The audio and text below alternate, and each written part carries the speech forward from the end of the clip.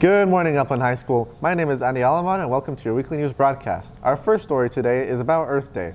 Earth Day is the only holiday celebrated by every country, every faith, and every race on the planet.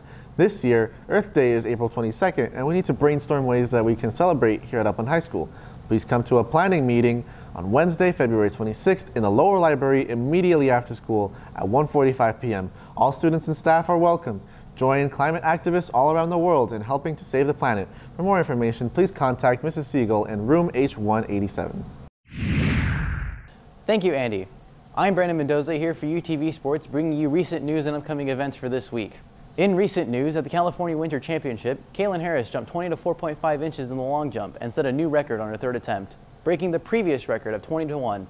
Namir Hemphill also broke the triple jump record with a leap of 48 to 9. Other action at the Winter Sports Championships include gold in men's 4x200 meter relay by the team of Kai Graves, Blanks, Namir Hemphill, Christopher Coates, and Marcelo Watson. Their time of 1 minute and 29.15 seconds is the third fastest in school history.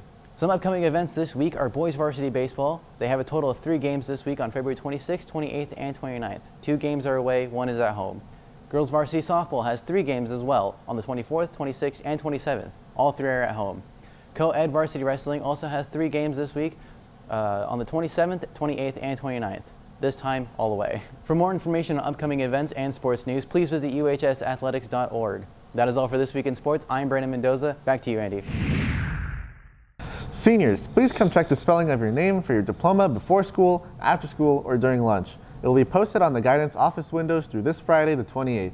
If you see an error, bring your birth certificate or passport to change the spelling into the records office. A copy of your birth certificate is also fine. Please see Mrs. Marquez if you have any questions. Thanks, Andy. We've had very interesting weather these past weeks as it's been fluctuating from the cold lows to the warm highs. According to weather.com, we are starting this week off with a relatively sunny 75 degrees. Then Tuesday, we won't see any large differences with it 73 degrees and sunny. Wednesday, however, will be quite different, showing that it has a 10% chance of precipitation, and it will be around 72 degrees and finally cloudy. Thursday being 71 degrees and cloudy as well, and ending off the week with Friday at a sunny 74 degrees. And why are we seeing this sudden change of temperature on Friday? Well, 2 reasons really, that being the density of the air and it's starting to increase the pressure of the air. So we start this weekend off with a nice 73 degrees on Saturday and also a nice 72 on a sunny Sunday. Now we can go to our chart here. You know, it says January hasn't been significantly colder, but we definitely feel that rapid change of the approaching spring weather.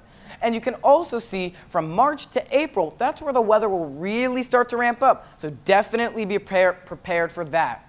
But also precipitation gets even lower throughout the months and is especially shown in March. And there's a reason for this. It's something called the jet stream. And it's what this means is warmer weather is coming from the north and south in different parts of the country. I'm Caden Bruce, and back to you. An upcoming event will be Western States Jazz Festival, which will be on February 28th and 29th at the Highlander Auditorium for only $7. At the event, you can purchase food and drinks, with all proceeds going to the band and color guard program. Come watch our jazz ensemble and stage band perform alongside with the special guest, multi-Grammy-winning artist John DeVersa.